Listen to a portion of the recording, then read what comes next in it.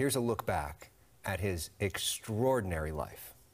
Hi, everybody, and a very pleasant Friday night to you, wherever you may be. It's time for Dodger baseball. She is gone! In a year that has been so improbable, the impossible has happened. No doubt, if you grew up in Los Angeles, Vin Scully's voice has been the soundtrack to your life. Vincent Edward Scully, born in the Bronx in 1927. Early on, he knew he had a love for baseball. October the 2nd, 1936, a little redheaded kid was walking home from school, and I went by a Chinese laundry, and the line score of a baseball game was pasted on the window, and it showed Game 2 of the World Series with the Yankees beating the Giants 18-4. As that little redheaded kid looked and saw, oh wow, the poor Giants. That was my reaction. And so I became not only a Giants fan, but a big fan of baseball. Vin loved baseball so much he even played on his high school team at Fordham Prep and then played center field in college. In 1950, he joined the Brooklyn Dodgers with broadcaster Red Barber. Back then, he wasn't expected to last very long. It was a 1-month contract. They took me to Vero Beach, and at the end of the month, they could have fed me to the alligators. I mean, it was just a 1-month deal. Barber left the Dodgers in 1953 over a salary dispute, and then Vin took over. The man on that 1-month contract would be with the Dodgers for 67 seasons. From Brooklyn to L.A., from Ebbets Field to the L.A. Coliseum. Good afternoon, everybody. This is Vin Scully speaking to you from the Los Angeles Coliseum as opening day has finally come to Southern California. Finally, at Dodger Stadium. She is gone! And in between, some of the most magical moments in baseball history. A World Series win for the Dodgers in 1955. A perfect game from Sandy Koufax. Sandy into his windup. Here's the pitch. Swung on and missed. A perfect game. A record-shattering moment when Hank Aaron passed Babe Ruth for the all-time home run record in 1974. Fastball is a high drive into deep left center field. Buckner goes back to the fence. It is gone. What a marvelous moment for baseball. What a marvelous moment for Atlanta and the state of Georgia. What a marvelous moment for the country and the world. A black man is getting a standing ovation in the Deep South for breaking a record of an all-time baseball idol. Vin was doing the World Series in 1986 when the Boston Red Sox saw one slip away. Little roller up along first, behind the bag. It gets through Buckner. Here comes Knight, and the Mets win it.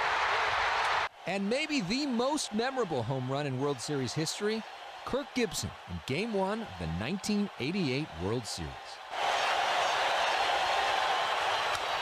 High fly ball into right field. She is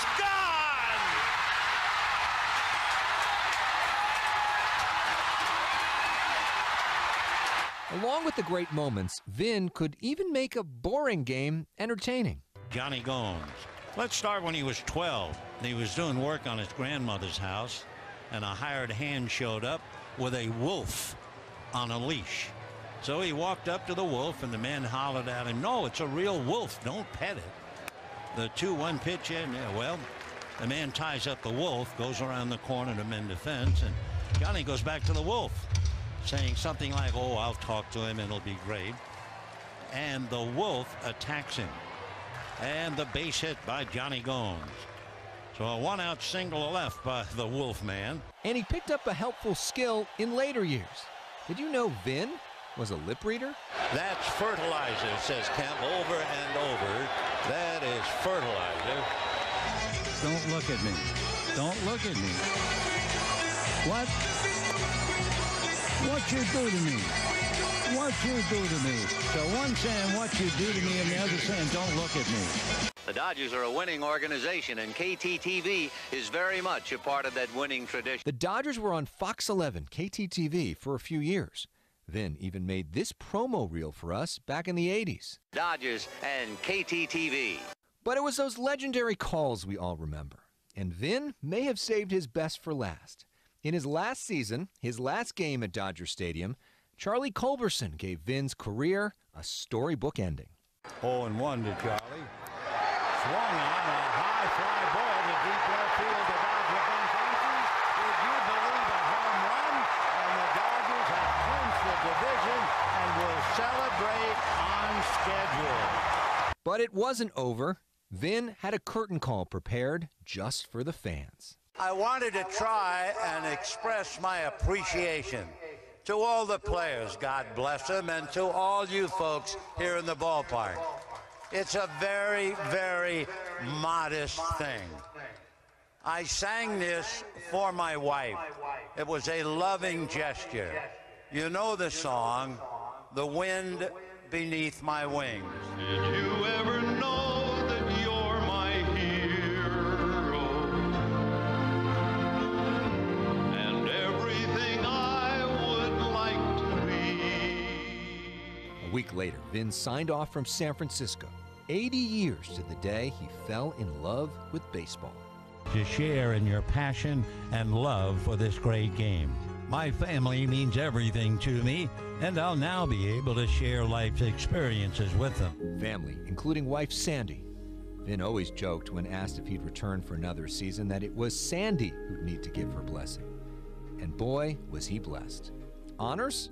Vin racked them up during his career: Baseball Hall of Fame, star on the Hollywood Walk of Fame, Presidential Medal of Freedom, his own street, Vin Scully Way, leading right into Dodger Stadium. The Dodgers even renamed their press box the Vin Scully Press Box. We would see Vin again. The Dodgers inducted him into the Ring of Honor. Let's add Vin to the Ring of Honor! And then at the 2017 World Series, he was to throw out the first pitch, and in typical Scully fashion, provided some great theater. I can't do it. I apologize. I'm really sorry. But like all the managers in this game, I'm gonna have to go to the bullpen. I need a left-hander to come out here and help me. Is there a left-hander down here? Oh my gosh! Fernando Valenzuela! Vin gave himself the final word when he signed off from his final broadcast with the Dodgers in San Francisco. May God give you for every storm a rainbow, for every tear a smile, for every care a promise, and a blessing in each trial. For every problem life seems a faithful friend to share, for every sigh a sweet song, and an answer for each prayer. You and I have been friends for a long time, but I know in my heart that I've always needed you more than you've ever needed me. And I'll miss our time together more than I can say. But you know what?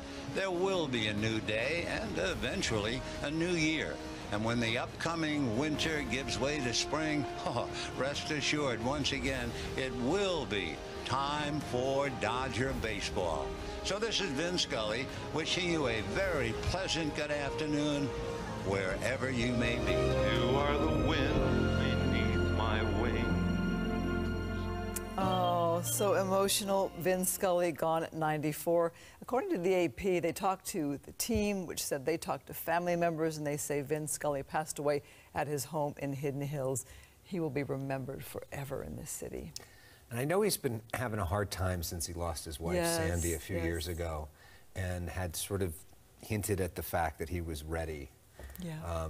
And what an incredible life well lived. He talks about it's time for Dodger baseball, and it'll be time again for Dodger baseball, you know, tomorrow, but Dodger baseball will never be the same. I mean, the Dodgers are in great hands right now with Joe Davis, who's such a fantastic successor and a young guy just like Vin was when he started as a young person, and he's paid so much tribute to Vin tonight and over the years. But what made Vin really extraordinary in the booth for all those years, 67 years, he did the game solo.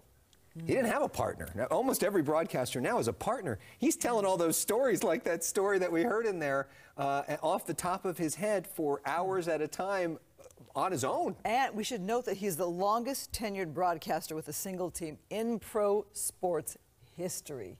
Well, there actually is one longer now. Okay. Jaime Jarrín. We love Jaime as well. Yeah, saw Of him course, recently at the All-Star game. And Yes, the two of them, yes. we've been so blessed in LA.